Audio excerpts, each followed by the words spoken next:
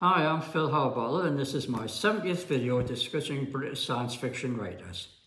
E.C. Tubb is a name instantly recognised by readers of science fiction, but his novels in other genres are not nearly so well known, chiefly because they were first published under pseudonyms.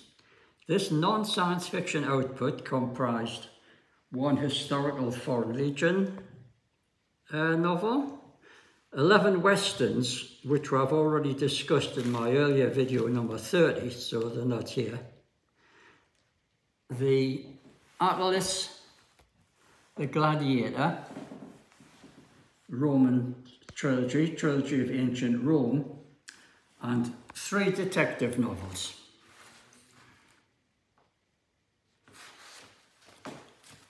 Bear with me.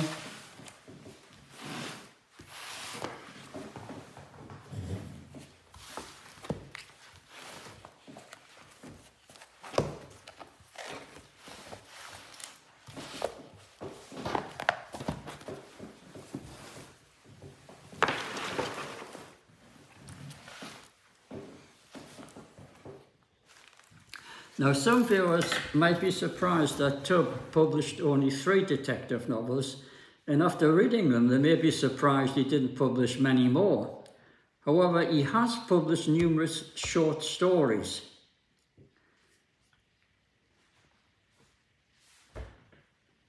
But always within the framework of science fiction.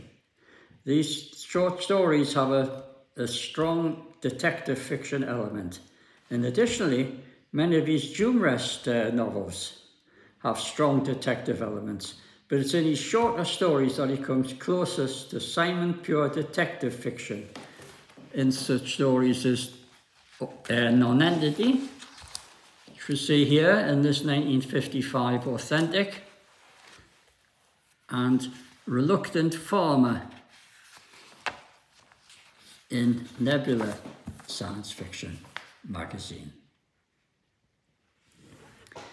Now, that was published in 1956.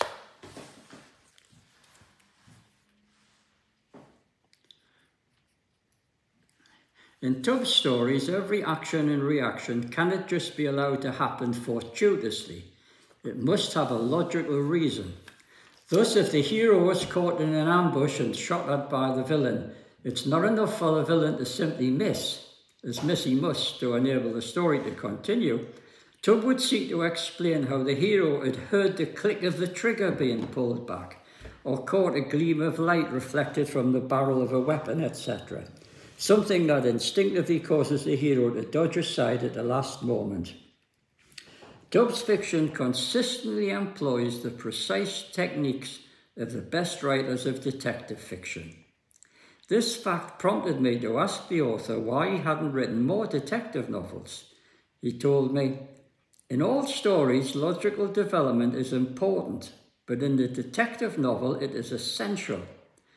To write one with any degree of precision, it is necessary to know what's going to happen next and what the ending will be. Not the simplest thing if, as I do, you find it hard to plot in advance. Usually my stories, once started, tended to write themselves. Situations grew from situations, and when writing SF and Westerns, there was plenty of movement and action to provide development. I could have started a detective novel easily enough, but then would have come the necessity of determining the plot, deciding who the villain should be, the motive, means and opportunity, worked out in a fair and logical fashion. As an analogy, to plot a good detective novel is like deciding in advance all the moves of an intricate game of chess. I found it a difficult thing to do. Short stories could be given a mystery or a criminal element, but to write a detective story as a detective story was too painful an exercise."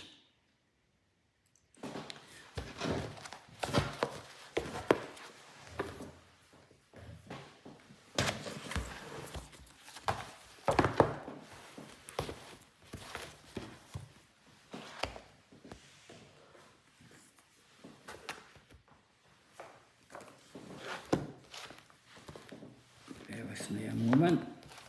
The box disassembled. How then did Tubb come to write such an elaborate story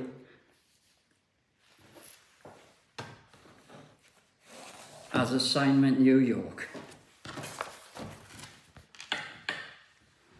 Published this by Mike Lantry, by John Spencer in 1956. A book that works on two different levels. Beginning as a traditional tough private eye investigation with a two-fisted Seamus who knows how to take punishment and dish it out as well, it becomes seamlessly integrated into a cerebral detective mystery. The tangled narrative strands are neatly tied up into a pleasing knot before Tubb triumphantly unveils them in the classic tradition of the detective story. The character of Mike Lantry, his private eye narrator, is undoubtedly modelled from the classic Raymond Chandler mould, a hard-drinking, cynical private eye, slightly down at heel, but with a fine sense of chivalry and compassion. The opening plotline involving the Colonel and his missing daughter is reminiscent of Chandler's The Big Sleep, but once the story gets underway, Tubb's plotting and writing become increasingly original. Tubb explained to me that at first, Assignment New York was written in his usual style at that time, which was not to do too much plotting in advance, but simply let the story and the characters flow. But Tubb came to the end of the story without having identified the murderer. I simply couldn't manage to solve the given problem before running out of space. In the 1950s, mushroom publishers limited the length of their novels to around 40,000 words. Tubb continued, there was nothing for it but to go back and rewrite the manuscript, writing in the clues and developing motives, etc. The antithesis to my normal method of writing a novel. It took twice as long to finish it as it would with any other type of story. So that was the main reason why Tubb chose not to write another detective novel. But there were other reasons. Tubb had created Mike Lantry at his publisher's request to launch a new series of private eye novels. But shortly thereafter, Tubb had been obliged to sever his connections with the publisher. He told me, at the time, Spencer's were a low-pay market, and I was about to be appointed as the editor of authentic science fiction. I was also doing a full-time job, which left only the evenings and weekends free. Weekends meaning half-day Saturday and all-day Sunday, during which time I tried to hit higher-paying markets. So I informed Spencer's that I couldn't submit any further material for them, as I was concentrating on SF, which offered a wider and more lucrative field. But the character of Mike Lantry didn't die after just one book. The following year, the publishers commissioned another one of their writers, Anthony A. Glynn, to write a second Lantry story. Glynn's book was entitled A Gunman Close Behind. Many years later, after Tony Glynn became my client, I arranged for its reprinting by Borgo Books in the US and in the Linford Mystery Library, which we see there. Now, Tubb's novel had been reprinted as The Payoff by J.C. Barton, by Spencer's in 1961 as a Badger book, and then in Australia. And it was also translated in Europe, all without Tubb's knowledge or any further payment. But the situation was redressed when I had it reprinted. First by Gary Levise's Griffin Books in the United States in 1996, and then by the Linford Mystery Library in 2005, and also by Borgo Wildside in 2013.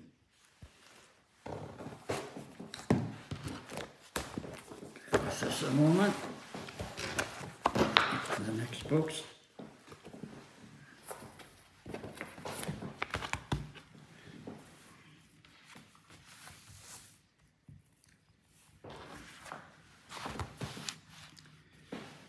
There we go. But back in the day, I thought that Tubb had not written any other detective novels until I made an exciting discovery. Tubb had written a Sexton Blake detective novel, which had been published under a house name, Arthur MacLean. Touch of Evil, Sexton Blake, number 438, published in October 1959. Its discovery was something of a detective story in itself. In my continuing search for hitherto unknown John Russell Fearn stories, I'd started examining any pseudonymous late 1950s Blake novels that I came across to check whether it might have been written by Fearn. In the event, Fearn hadn't written anything for Sexton Blake, so I was wasting my time. But I was rewarded when I read the opening chapters of Touch of Evil, which contained a dramatic sequence in which a young woman falls to her death. I suddenly recognised this as having been written by Tubb because it resonated with the opening of his 1954 science fiction serial, The Inevitable Conflict, in the first issue of the Vargo Stanton science fiction magazine. In this story, you see there that a man is falling messily to his death, just like the woman in the Sexton Blake story. Now, I thoroughly enjoyed the rest of the novel.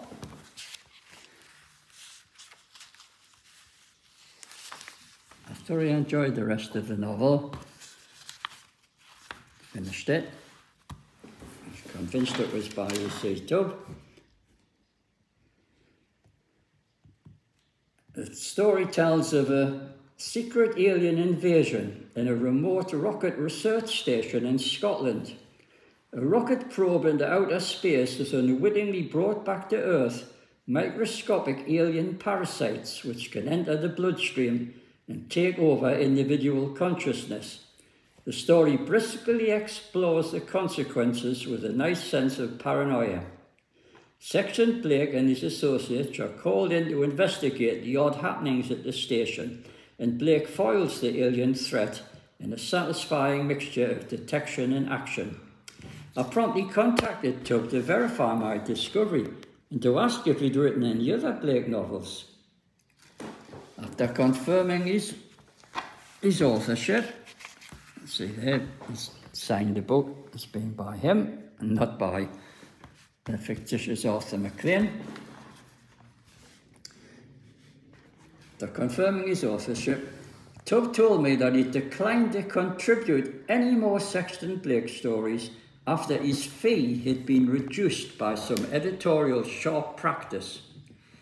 Deductions were made for some totally unnecessary editorial revisions, supposedly required to keep it in the Blake canon. Tubb told me this was a scam on freelance authors writing for hire on the Blake series. The doctored novels were then published under house names such as Arthur MacLean or Desmond Reed, etc. Ted had been considerably peeved, but he was to have his revenge many years later after I became his agent.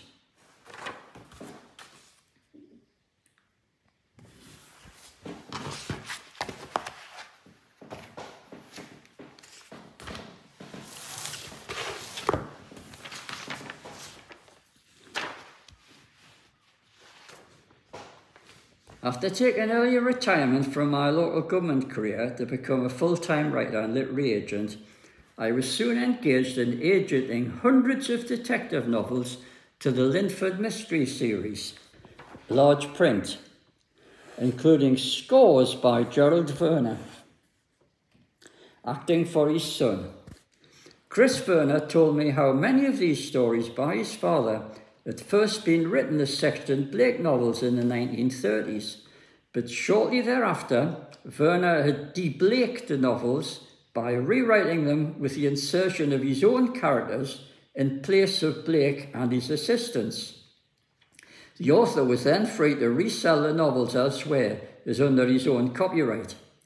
This gave me the bright idea of deblaking Ted's novel and reselling it as a new book to Linford in 2005.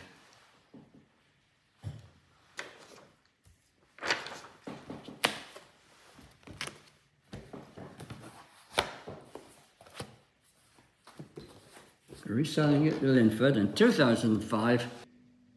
The author was then free to resell the novels elsewhere under his own copyright. This gave me the bright idea of deblaking Ted's novel and reselling it as a new book to Linford in 2005, retitled as The Possessed. Poetic Justice. The novel was translated into Italian in 2012, where it won for its publisher an award for the best translated science fiction novel of the year. It's set to be reprinted by Wildside later this year. Here we see the superb Italian edition, which a science fiction convention in Rome awarded the title of the best translated novel of the year. And there's an original Italian illustration. So Ted got well paid for those editions. The story tells of a truly terrifying menace lurking in the remote Scottish Highlands. It seemed to be centred at a government research establishment, but without definite proof of the exact nature of the menace, the authorities cannot act decisively. It's up to the ace detective Martin Slade to investigate and find that proof, even at the cost of his own life.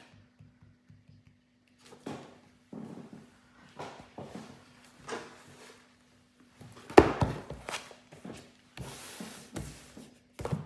was this. Tubb's third detective novel, the near-future dystopia, was entitled To Dream Again. It had been written in 1969, but his then agent had failed to sell it. Tubb then cannibalised it, condensing it to create a novelette, Full 5. We'll come back to this book in a minute.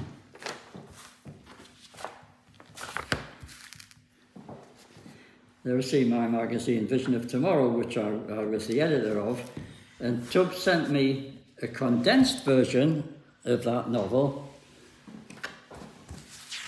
as Full 5. You see it there, illustrated by Eddie Jones. It was published in Vision of Tomorrow, number 6, March 1970. It tells how, in the 21st century, the world is overcrowded and brutalised by sensation seekers in search of sadistic thrills. A chemist discovers a drug which stimulates all 5 senses, the ultimate at hallucinogens, the distribution of which will have a devastating repercussion.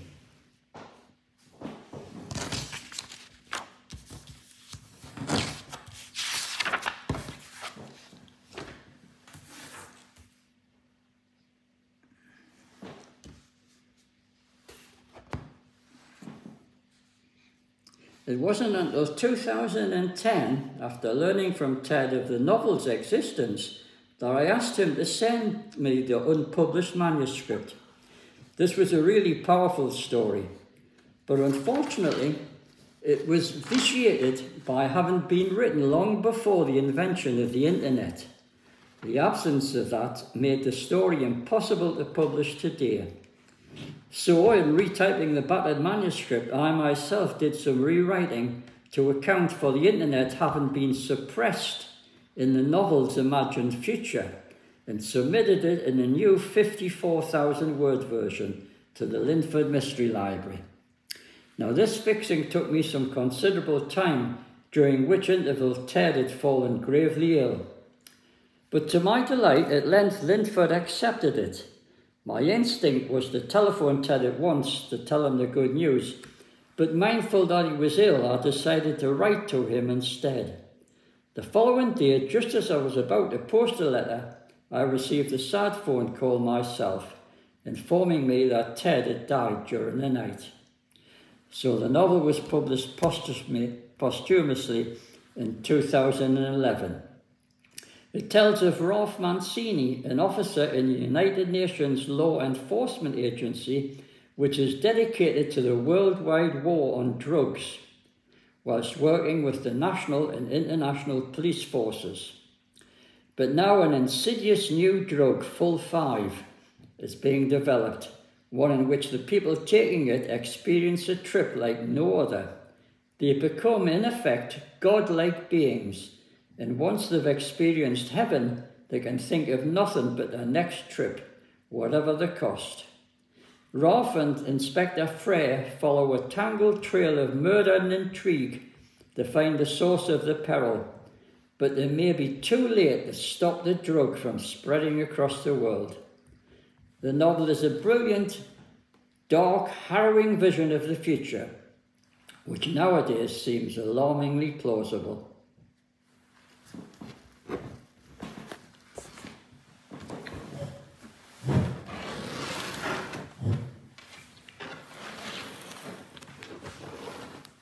Bear with us a moment.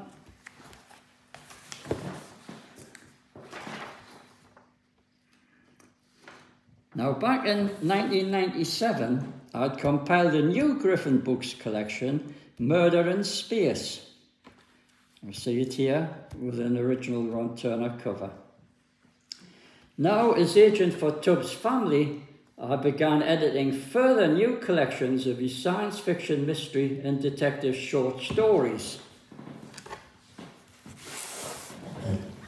You see them here.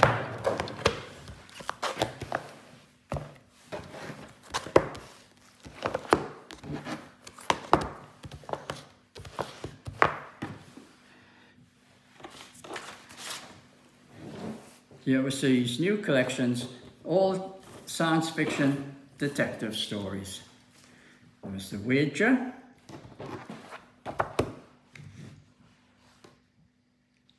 The Ming Vase,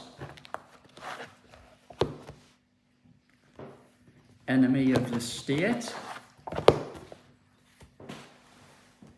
Tomorrow,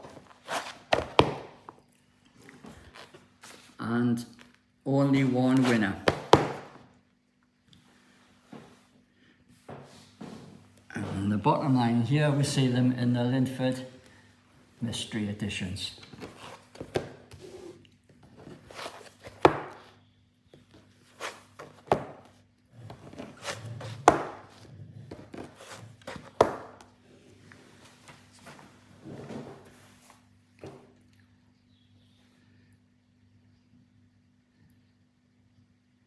They were published by both Linford Mystery and Borgo Wildside, as I've said.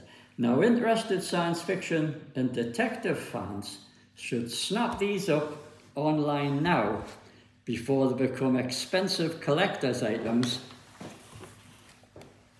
like Assignment New York and Touch of Evil.